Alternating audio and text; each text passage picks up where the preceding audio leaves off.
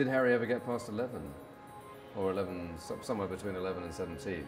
He acquired his armour back then. Well, probably even earlier than that in the Dursleys' household, but he's reckoning those accounts now and figuring out that you can't go into parenthood as a battle wearing armour. It doesn't work that way. Well, you can, but you can't expect to win. So it's about trying to see someone who's terrified of taking that armour off. And that's been compelling for me, because as he says, he's making it up as he goes along. By the end of the play, he's lived twice as long as his father ever did.